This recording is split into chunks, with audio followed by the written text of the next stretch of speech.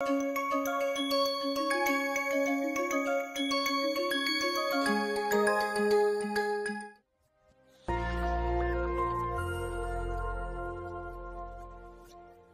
everyone, welcome to the series of lecture on actinide chemistry, and today we are going to discuss about the exotic chemistry of block elements, that is lanthanides and actinides.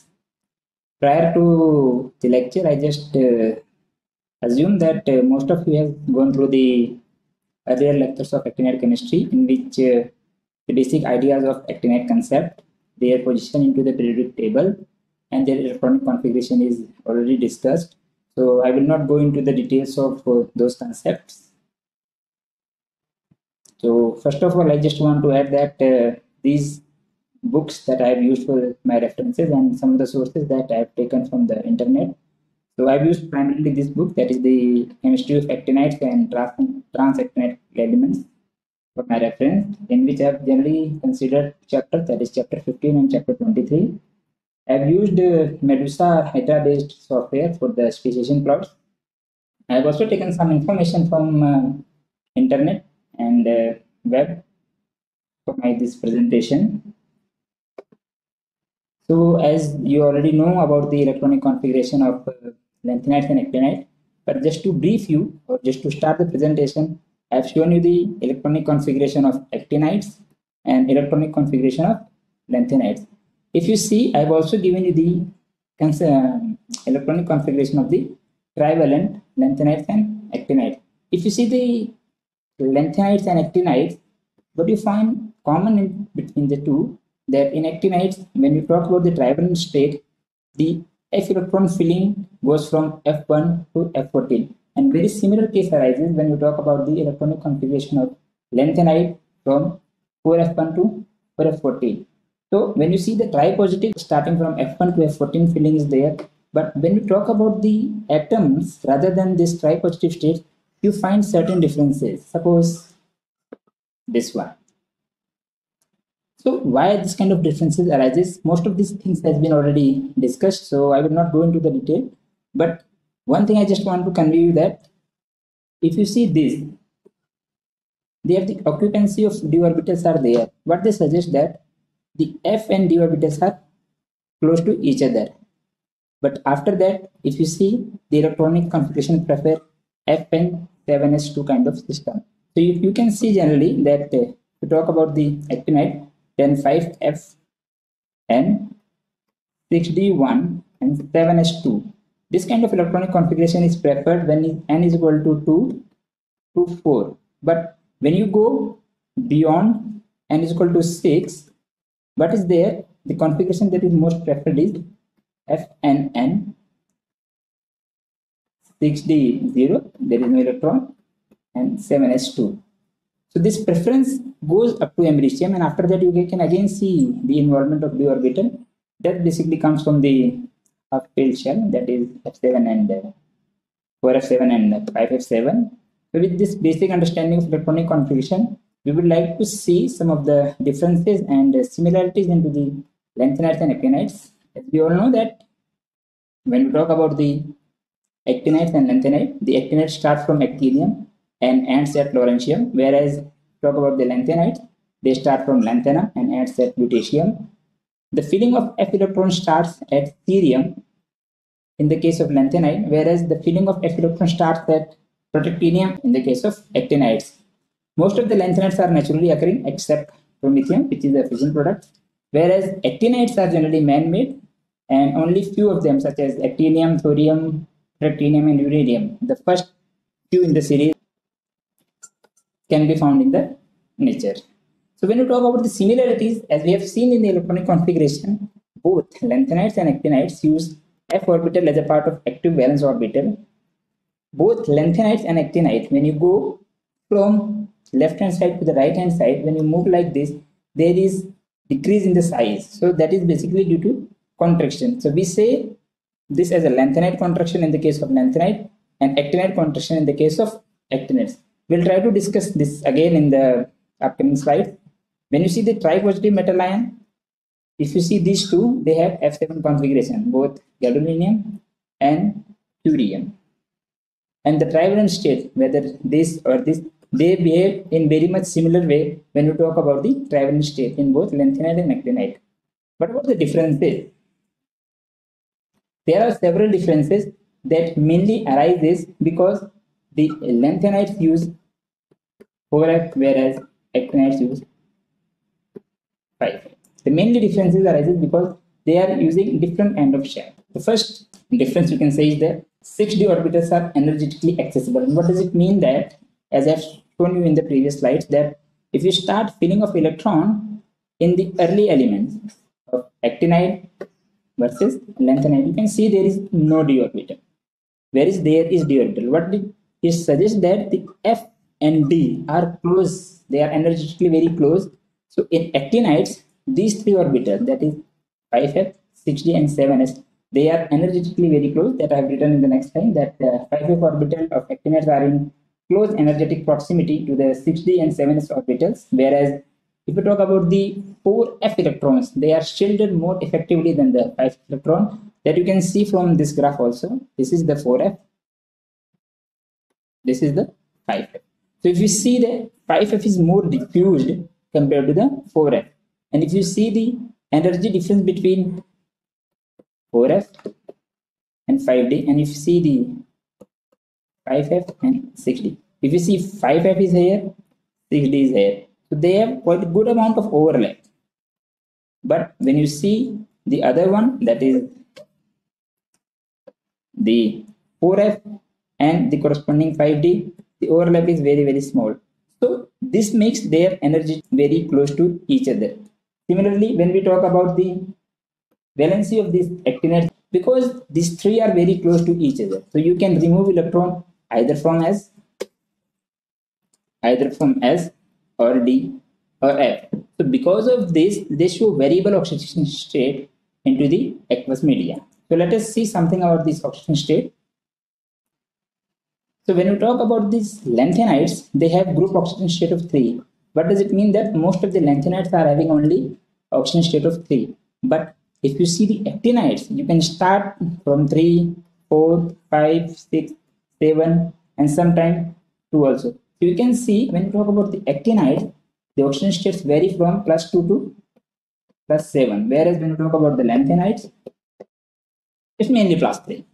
Why is it like so? Even one more peculiarity about the actinides is the existence of multiple oxidation states at a single time. For example, plutonium. You can see most of the oxidation state in the case of plutonium exist at the same time into the solution. How it is possible? To understand that, let us see the redox potential of these actinides into the solution phase. So here I have given you the redox potential of uranium, neptunium, plutonium, and the corresponding couples such as uranium 6 to uranium 5, uranium 5 to uranium 4, and to uranium 4 to uranium 3. And this all is in 1 molar perchloric acid. So if we see very carefully, the first couple is having a reduction potential of 0.06. Next couple is almost 10 times higher. And the next one is again going to the negative direction. So there is a huge difference from uranium 6 to uranium 3 couples. When you see the neptunium case, again you can see the neptunium 6 is plus 1.136, whereas neptunium 5 to 4 is 0.739, and again it is getting reduced to 0.155 in the case of neptunium 4 to neptunium 3. So again you can see there is a difference. What about the plutonium? The first one is from plutonium 6 to plutonium 5 is 0.916. Second one is hardly 0.25 units ahead, that is 1.17. Third one is very close, again 0.98. So even this one, if we are directly going from plutonium 6 to plutonium 4, again it is in the range of 1.043. But it means that most of these redox potentials are very close to each other. What does it suggest? That most of these species can coexist at a given solution condition. So actinides show this kind of very peculiar behavior, that sometimes the coexisting oxidation states are also possible for a given element. We'll now see that how the individual oxidation states are varying. As I've shown you that the actinide can have +2 to +7. What are the elements that exist in +2? And obviously +3, +4 to +7. So first off, we'll talk about the divalent ion. The only possible or only actinide that prefer this state is novalium. You can see here. And along with this, I have given you the electronic configuration in the M3 plus state. So it is the M3 state that is giving you F30. Suppose I go to M2 plus, it will be F30. So the extra stability of this is coming because of the F14 configuration, that is a closed shell configuration. But the same is not true if you see the corresponding lanthanide. In lanthanide, if you see ytterbium, it doesn't prefer plus 2. It is not preferring plus 2. It is preferring plus 3. That can be explained just by looking at the electrode potential. If you see the plus 3 to plus 2, that the redox potential, if you see, it is highly positive, plus 1.45. So the energetically this transformation is very much favorable. So the tendency of novalium going to 2 from 3 is very much favorable. But if you see the ytterbium 3 to 2, it is negative, and the corresponding delta G for this should be positive. So this kind of transformation is very difficult. So that explains that why ytterbium 2 is not stable. Although one can see that both of these, when you talk about the novalium and ytterbium, they have electronic configuration that is F14 when they are in the divalent state. So what it means that rather than the stability of F14, that is the closed shell configuration, there could be other factors that decide the stability of the metal ion into the aqueous phase, that may be related to the relativistic effect that is very much different on the 4s orbital and the 5s orbital, or due to the interaction of these orbitals into the aquatic media, because of which the oxygen states differ from 2 to 3. When we talk about the trivalent ion, starting from americium to mendelevium, everything can be present in the trivalent. So you can say americium to mendelevium along with lawrecium, they can be trivalent. But if you talk about the lower part, that is plutonium, neptunium, uranium, protactinium, or thorium, there is very much difficulty in preparing the trivalent state. In plutonium, you can prepare trivalent using some reducing agent, but the moment you prepare, they tend to get oxidized to plutonium 4. Most of the time this happens because of the reduces of the water that will be there, because when we see a plutonium solution, we know that it will give some alpha particle, and this alpha particle has tendency to do some radiolysis, and because of that radiolysis we produce several ions and several radicals that are very reactive. They can be oxidizing, they can be reducing. So it so happens that whenever solution of plutonium 3, which is giving you continuously some alpha particle that lead to radiolysis of the water and producing this kind of very reactive species, the plutonium 3 get oxidized to plutonium 4 because of the radiolysis. To confirm that, what people have done, that they have used the plutonium that having a very large half-life, such as plutonium 242 or 244, and but they have seen that when you are using this plutonium where the half-life is quite large, it means the alpha emission is low, then their stability in the plus 3 is quite large as compared to the plutonium isotope where the alpha emission is very frequent, or you can say its half-life is very small. When you talk about the neptunium and uranium, again they are very difficult to stabilize, and most of the time they require inert atmosphere for the stability. Thorium and protactinium, they are almost very difficult to form, and they are not even stable in the solution phase. Let's talk about some tetravalent ion. So when you talk about the tetravalent, starting from thorium to californium, everything can be prepared in the tetravalent form. But if you talk about the stability, the most stable one is thorium and plutonium. The others are such as protactinium, uranium, and neptunium. They can be made stable, but you require absence of oxygen. But plutonium 4 is obviously stable, and even in the presence of oxygen, it is quite stable. The other actinide that is stable is berkelium. You can see from here. That is stable because of the F7 configuration of +4 states. So that is extra stability comes because of the F7 configuration in the case of berkelium. And as I've shown you in the earlier slide, all the plutonium is stable in +4, but that is not the only oxygen state that is there in the plutonium solution. All the oxygen states starting from +3 to +6 can coexist in the case of plutonium. When I talk about the other elements such as americium, curium, and californium, they are very difficult to prepare in the +4. And even if you try to prepare them using some reducing condition, you need strong complexing agents such as chloride or phosphate to get stabilized into the +4 state. Let us see about the pentavalent ion. Again, you can see that from protactinium to americium, they can be made into the pentavalent state, but the stable pentavalent is protactinium and neptunium.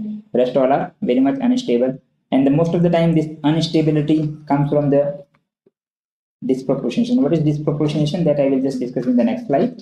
So they are unstable with respect to the disproportionation. When I talk about the hexavalent ion, again, from uranium to americium, they all can be prepared in the hexavalent state, and the most stable one is the uranium. That if you see uranium is stable, that is because of the F0 system. If you see uranium 6 doesn't have any electron in the f orbital. And if you talk about the relative stability, again, uranium 6 is very much stable compared to plutonium 6, which is stable compared to neptunium 6. And that can directly be seen from the corresponding redox potential. If you see, the reduction from 6 to 5 is not very much feasible. It is only 0.063. So delta G is not very feasible. But we talk about from neptunium 6 to neptunium 5, this is very much feasible.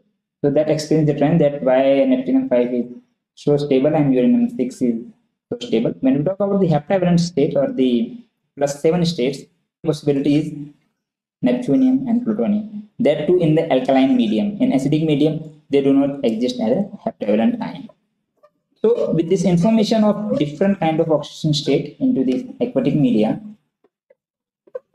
let us try to see that, because as we know that the stable states are from +2 to +7 in the actinide under different set of conditions. Some of them have a different structure altogether. Let us see how they differ. So as I showed you that for actinides you can have starting from +2 to +7, but ions in +2, +3, +4, they are spherical. But what about +5 and +6? So when you see this +5 and +6, they are not existing as a spherical ion, because here the ionic potential of +5 and +6 is so high that they extract the oxygen from the media and they make this kind of linear compound, which are known as linear dioxocations. So you can see here for the pentavalent, this actinide is obviously having pentavalent state. So you can say pentavalent -2 here, and oxygen -2 is total charge is plus. If you see the hexavalent, obviously +6 -2 -2, charge is 2. So they exist as a linear dioxocation, but not all pentavalent. This is mainly true for neptunium onward.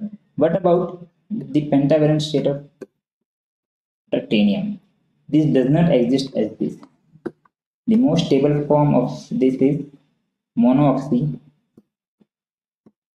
with either 1 or 2 hydroxyl group, and depending on the number of hydroxyl group, the oxygen state of the totalis can be +2 to +1. So this difference that exists, that although this is the most stable state of protactinium, just like neptunium, but this doesn't exist as diazocation, because the formation of the diazocation is very difficult because of the some symmetry of orbitals, and they cannot make these pi bondings with the oxygen, the second oxygen basically, and they prefer to remain in this form. When I talk about the heptavalent, obviously, as I told you that they are only stable in the alkaline media, and the form in which they are stable is actinide O4 OH 3-. So We know that yes, these are the states and these are the basic forms. You can say that the stability of these forms in the vector space, and some of them are existing as a spherical, and some of them are existing as a linear ion. We say that is a linear ion like this. You have actinide and the corresponding either class or couplet depending whether they are pentavalent or hexavalent. So let us see, as I told you that most of the time the pentavalent states are very much unstable because of the term called disproportionation. What is disproportionation? Disproportion is nothing but you start with one oxygen state, let us say 5, and that will result into two oxygen states, that is plus 6 and it is the splitting of one oxygen state into one higher and one lower oxygen state. That is very much common for the pentavalent ion. As you can see, uranium, neptunium, or plutonium, all of them undergo disproportionation. And if you see the equilibrium constant, that is very, very high for the uranium compared to neptunium. That again suggests that neptunium 5 is more stable compared to uranium 5. And when they disproportionate, what they are forming is a lower oxygen state, that is uranium 4, uranium 6. Similarly, when you talk about the neptunium, then you talk about the neptunium, that is NPO2 plus. It will take up 4 proton, form NPO plus, NPO2 plus, plus 2H2. So neptunium again starting from 5, going to 4, and to 6. So this is disproportion that is mainly happening for the pentavalent, but there are other ions also, such as this. You can see the two oxygen states are combining to give two new oxygen states. So this is very common in the actinides, that disproportionation reactions that is there for the actinides. So now with the knowledge of the exact spherical or linear ion in the actinide and their oxygen states, let us talk about how the sizes of these ions are varying. As I told you that when you talk about plus 2 to plus 4, they are mainly spherical.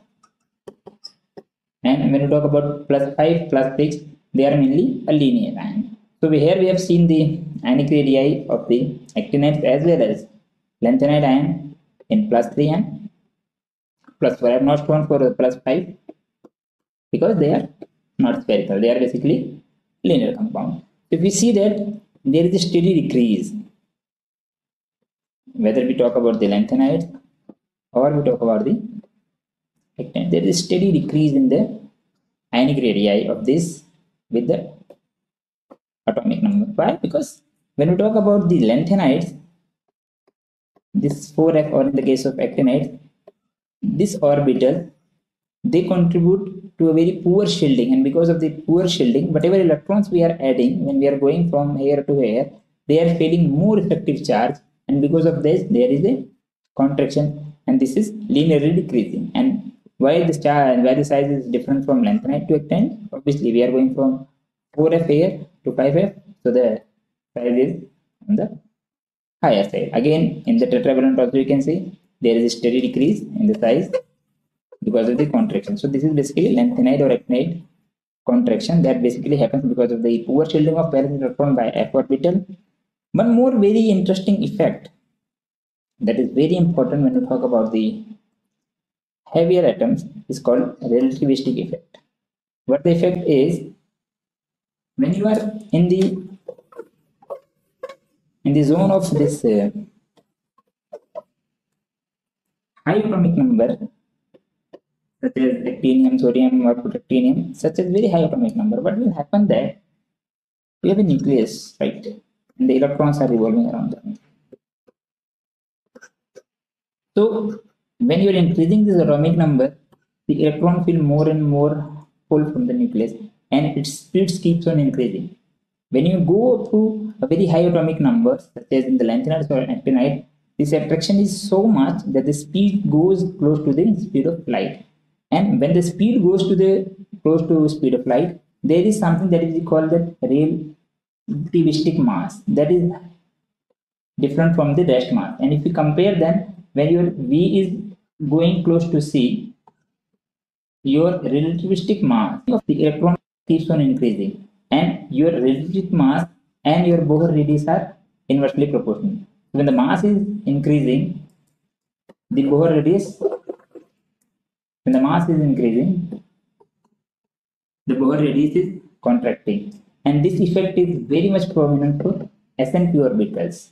So you can say that S and P orbital will try to contract, but when we talk about the other two, that is D and F, they feel opposite effect. Why? Because since S is getting contracted and P is getting contracted, now the shielding of nucleus, or the shielding of nuclear charge for the outer electrons are very high. So they contract and they shield the outer orbital. And because of that, D and F do not feel that much amount of attraction from the nucleus, and instead of getting contracted, they expand. So this is something called direct relativistic effect, and this is something we say like indirect relativistic effect. The same thing you can see in the figure that I've shown here. When you talk about the S and P, if you see, if I am considering the relativistic domain and non-relativistic domain, in the non-relativistic domain, the orbital is here. But the moment we apply this relativistic corrections, the orbital shifted. Same you can see the p orbital. This is non-relativistic and this is relativistic. So you can say there is a shift towards the nucleus. But what about the F and D? The non-relativistic is this side, where the relativistic is shifted towards right. So there is a destabilization of, you can say, destabilization of D and F, where there is a stabilization of S and P. So because of this relativistic effect, also the contraction of the lanthanides and actinides occur, and almost 10 to 15% of the lanthanide or actinide contraction can be attributed to this relativistic effect. So when we talk about this linear ions, there obviously I will not talk about this contraction and sizes, because the linear ion, that is penta and hexavalent, they are basically existing as a linear ion. So this is for hexavalent, and similarly I can write for pentavalent also. And there the concept of this reduction in the ionic radiation we are not going to discuss, because they are linear, they are not spherical, and this concept is mainly we are discussing for the spherical ion. So the first thing that can happen when you have a metal ion, you know about this size, you know about the radius, and you put them into the water. What will happen? They will try to hydrate themselves. What can happen? You have a metal ion, you put into water, there can be a primary hydration layer just on the metal ion. That is, we have given NH2O, and it can be a total hydration, which includes both primary and the secondary, that I have given the name H, that is obviously primary plus secondary. So the moment you put, there are hydrogen structures around this metal ion. So let's talk about the trivalent metal ions and what are the hydrogen structure around the trivalent metal ion. We can determine this hydrogen structure obviously, because we need to know that how many are there in the primary sphere, and we want to know that how many is there in the secondary sphere. Or if we can get information about the total, we can get secondary just by subtracting the primary one from the total. So there are two techniques generally people use to get information about the primary hydrogen sphere, that is fluorescence and exarchs. Whereas to get information about the total, you are mainly relying on the electrophoretic mobility kind of experiments, in which we measure some kind of diffusion which will tell about the overall radius of the structure. And since we know about the radius of this, we'll try to deduce that what is the total hydration, and from this total hydration we subtract primary hydration that we can directly get from these techniques, and we can get the value of the secondary hydration number. So now how these hydration numbers are changing for the trivalent metal ion. So if you see the trivalent metal ion and you start from this end, this is shown here, the initial hydration level shows almost 9 water molecules. But the moment you go from left to right, what you see, there is a decrease, and start from 9 and get settled down 8. Why there is a change from 9 to 8? When we are at this position, obviously as shown in the previous slide, So since the sizes are large, they can accommodate. Since the size is a bit larger, you can accommodate almost 9.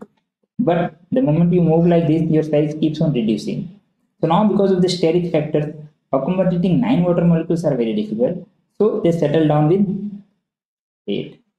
And the very similar case happens with the actinides also. And this transition, when you see this particular area, that happens for lanthanides at promethium and dysprosium, whereas for actinides it happens at americium to einsteinium. Why this smooth transition? Because at this particular place, whatever metals are coming, such as suppose americium here, they can have both. Some of them can have 9s2, some of them can have 8s2. So the hydrogen sphere can have 9 or 8. So they have this kind of mixture, and because of that, they fall on this line.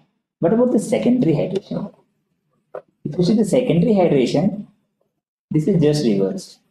Although the primary is decreasing from 9 to 8, the secondary, when you are going from cerium to terbium, this keeps on increasing. Why so? Because as we are reducing the size, but we are not reducing the charge, everyone is trivalent.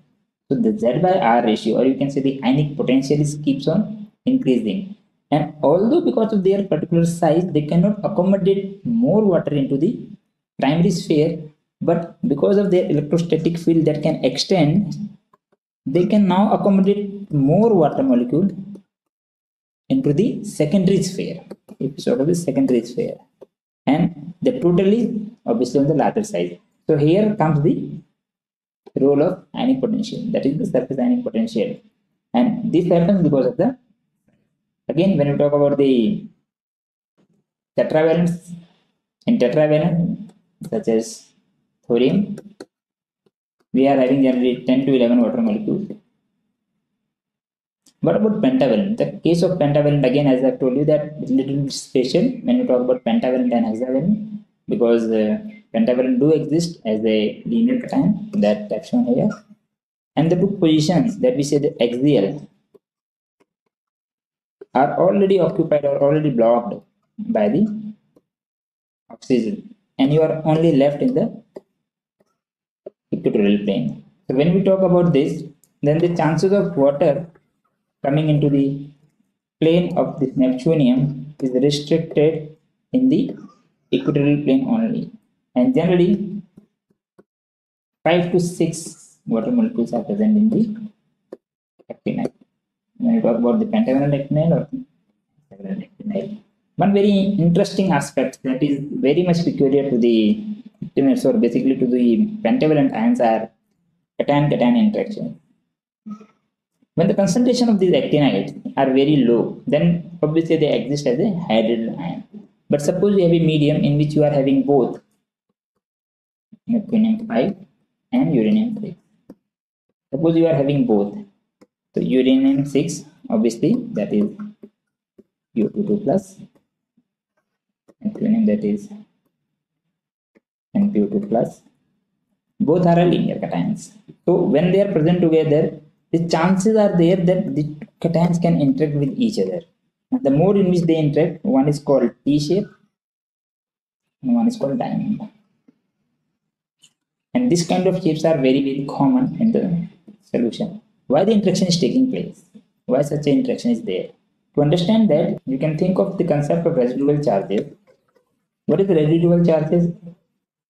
Although I have shown you that the pentavalent actinide that we write as ANO2 plus, we say they are pentavalent, but since they have oxygens here and oxygens donate part of their electron density to these actinides, it so happens that if you see the charges on the actinide, they are not exactly penta or hexavalent, they are not exactly 5 or 6. What happens that if you talk about Neptunium, let us say NpO2 plus, and if you see the charge on Neptunium exactly, it will be around 0.2, 0.2.